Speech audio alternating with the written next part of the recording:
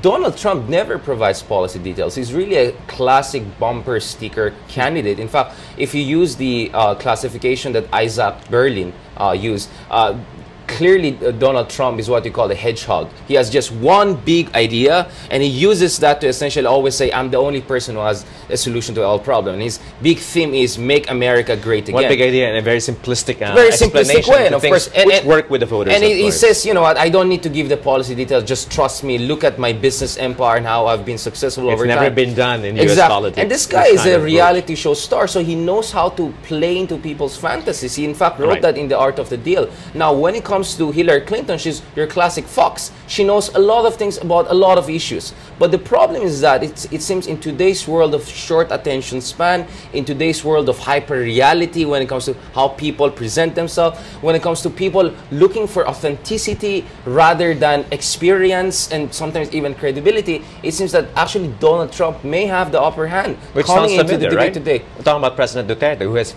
pretty much risen to power on the same approach of this kind of raw, authentic, simple approach to solving the problems of the nation and foreign policy. Let's go to that now, because another big issue I think that we're following today is that statement, as cryptic as it sounds. What was it? I'm thinking of crossing the Rubicon. I'm crossing the Rubicon, or I'm about to cross the Rubicon. I forget the actual quote, but it was in reference to the figure of speech, of course, reference to Julius Caesar, crossing the Rubicon in relation to Philippine relations with the United States. What exactly is that? Well, President Duterte... Because it's just very confusing. I mean, on one hand, the U.S.-Philippine military exercises will continue. It's like this, you know, touch and go kind of statements from him. Yeah, I mean, clearly when it comes to President Duterte, he has a lot of apprehensions about the United States, and for legitimate reasons. I mean, let's be honest, the Philippines has been too subservient to the United States over the decades. Let's be honest, he's right when he says the U.S. never clarified the extent of their commitment to us under their Mutual Defense Treaty, whether they will come to our assistance if there's a conflict in South China Sea. Let's be honest also, what the U.S. is giving us is pills in comparison to what countries like Jordan or Egypt or Pakistan have been getting. Billions of dollars in terms of foreign military financing, cutting-edge technology, not to mention Israel. So he's right to say that the United States should give more to us. And a part of me feels that he always dangles the option of China and Russia. Do you think this is just a bargaining chip? I mean, is President Duterte just using these statements as a way of getting the attention of the United States to take him seriously and to take the Philippines seriously as a partner and not as a former colony? Is it just about that? Or is the President really entertaining the possibility of strategic alliance with Russia? I mean, it's just unthinkable at this point. Well, the thing China, is perhaps, Japan, perhaps, you know, the closeness, the Asian ties. But Russia, where does that come from? Well, he always puts Russia and China together, kind of like an Eastern powers. It's like a throwback to the Cold War. Yeah, exactly. Well, the thing with President Duterte is that he clarified that he's actually not talking about military alliance. He's just talking about buying some equipments from there, assuming the quality is good. And in fact, in fairness to the Russians, sometimes they actually give you good quality with the developing world price. So in fairness to him, and the other thing is that he clarified he actually wants more trade and investments from these countries, not necessarily military alliance. The thing is Russia, obviously, he's trying to just push some buttons in the U.S. State Department. And he was beside Medvedev during the ASEAN summit, so perhaps they had to pick up some interesting discussion. Now, the thing with Duterte is this.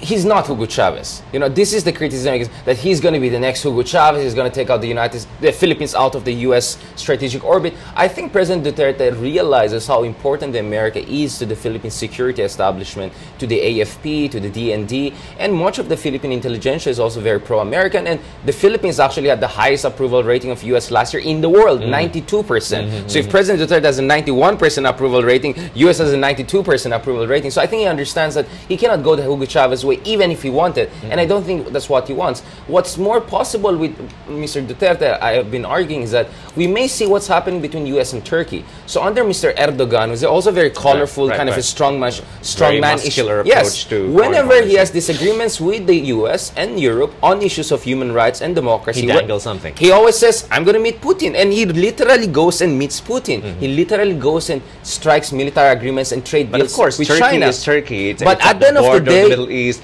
it's a NATO ally. And at the end of the day, military-to-military relations continue. And in fact, Erdogan has been carefully using this kind of a Russia-China card to push the Americans to giving concessions on military and political issues. It's very possible that Mr. Duterte will go along those way if the disagreements on issue of human rights and democracy continue. I don't think he's going to abrogate our mutual defense treaty with the U.S. or the enhanced defense cooperation agreement, but expect him to always dangle the Russia-China option whenever the U.S. and other countries pressure him on human rights issues. The difference with Erdogan of Turkey, of course, is that Erdogan has a country behind him on this issue, pretty much. Does Duterte have the Philippines behind him? There's, of course, a nationalist breeze flowing through the country right now. But pretty much the Filipino elite, the foreign policy elite, the military elite, are still very much pro-US. Do you think he has leverage? Can he actually say that and be taken seriously when he says, I'm going to Russia and China? Can he just do that alone? Because he'll have to do it with the consensus from basically the establishment. My thing is this, I foresee the possibility of us having some sort of limited military agreements with Russia in terms of buying some advanced equipments from them. And it's actually nothing different the way from other the past. ASEAN countries do it. Everyone has been doing it, and the Russians are actually on a roll here in Southeast Asia. They've been selling armaments around the region. Their economy is in recession. They have to sell stuff. With respect to China, to be honest, my argument is he has around 1 year to get something out of China. So he's going to visit China around October 1920 next month, and we can expect some deliverables to be discussed, like a mutual, some sort of non-aggression pact here in the West Philippine Sea. Perhaps he will really cancel joint patrols with the United States as some sort of confidence-building measure because the Chinese are sensitive about that. Maybe he'll slow down in terms of giving American more access to Subic and Clark and Oyster Bay. It's possible we may even discuss a joint fisheries agreement. But I think if the Chinese really don't give him anything, if they take President Duterte for a ride, which is possible, which is highly possible. If they see right through him and think that he's just using China to get concessions from the U.S., I mean, that could be counterproductive. And the argument I'm beginning to hear in China is that this guy is too volatile, we cannot make a deal with him. So they're trying to use it as an excuse not to give him any concession. I think if within 1 year President Duterte doesn't get any deal and the Filipino people are very anti-China while pro-American, it's very much possible that he will go back to the previous strategy. But the only good thing, good thing there is that at least he tried. He made a temporary tactical shift and he experimented. So let's see. I think it's time for some experimentation. All right, just to close this conversation, who among the two presidential candidates in the U.S. do you see having a much more harmonious relationship with the Philippines and President Duterte in particular? Well, given how... You think it would be Donald Trump because of his isolationist approach and his kind of like similar kind of persona, persona. Strongman. But is that necessarily so? I'm sure the world will pay trillions to see a selfie between those two leaders, Duterte and Trump, in the White House. I think everyone looks forward to it. But to be honest, I think the problem is that you have two persons with kind of mercurial temperament. It's never a good mix. It's never a good mix. And the thing is that even if Trump could go for a much more isolationist policy, he may take any expletives by Duterte much more personally than President Obama has taken it. And that's not a recipe for good relations, right? His voter base would not take that. Exactly. He has this macho base who will not tolerate any kind of insult from some sort of small developing country. Let's be very honest about that. That's a nativist nationalistic about him.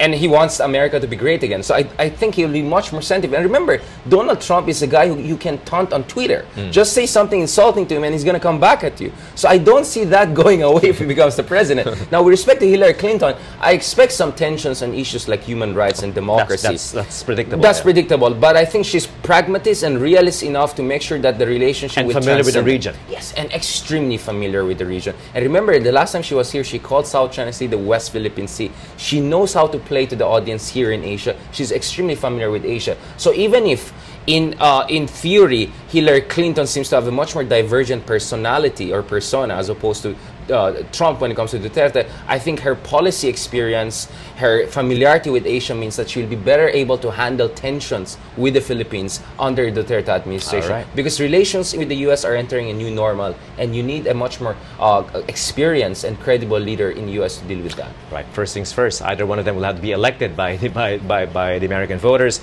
And of course, we enjoin everyone to tune into ANC.